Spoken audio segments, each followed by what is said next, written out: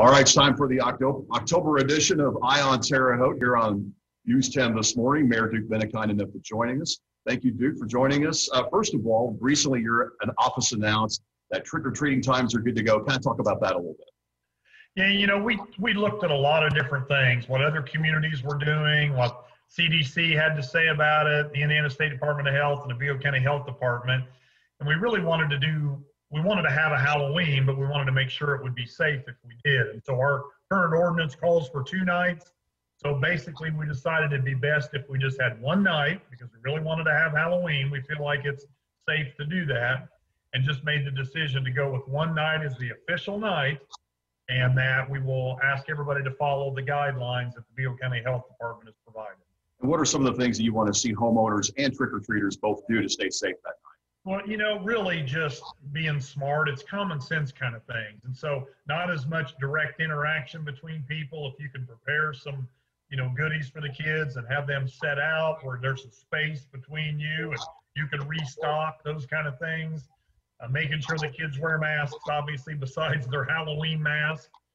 Just doing the common sense things. And we know people are going to make decisions based on what's best for their family. Just trying to remind everyone that, yes, you can have a safe Halloween, just be smart about it.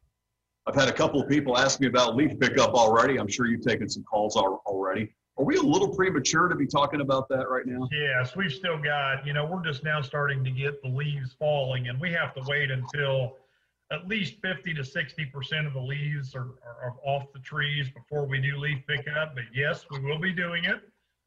We typically get started, you know, later in November. So I'd say probably 5 weeks, 6 weeks from now, towards the end of the month.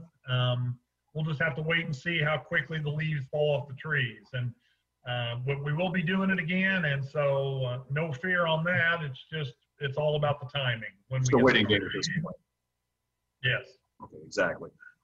Street paving, are we still wrapping up projects around the city, or are you pretty much done for the year? Yeah, we're pretty much done with paving. We're doing some concrete work that'll extend on in the sidewalks and some ADA ramps and things like that. But the paving portion of our year is over.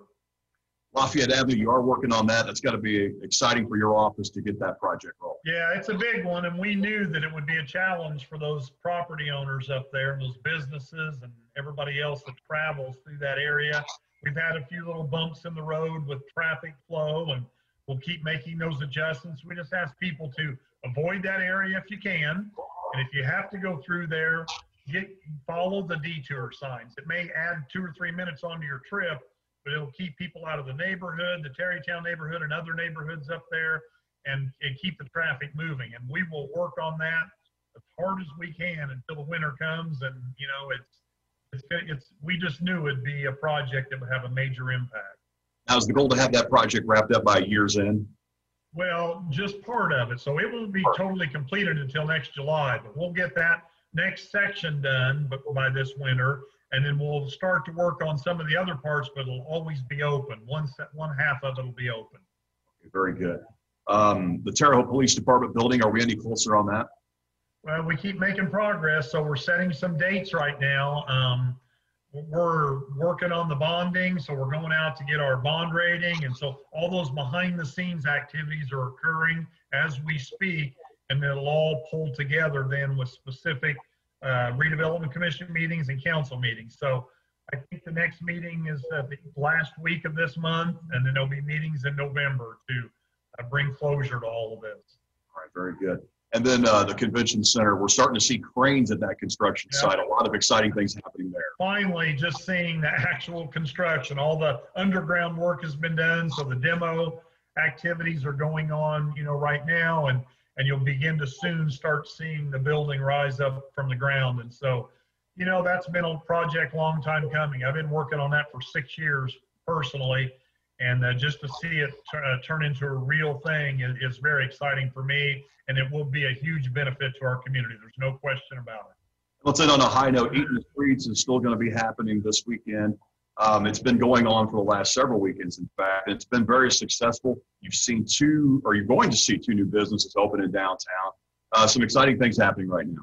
Absolutely. You know, we had a little slow start to getting the Eating the Streets going, but we worked all that out, and it has been very successful. I was down there the first 2 weekends, didn't make it last weekend, but I intend to be back this weekend. And, you know, I think it's been great. The businesses love it. It's helped them. They've all been struggling. And so we just tried to do something to make people feel safe and yet be able to go out and spend some money with local businesses. So thank you, everybody that's been helping make that a success.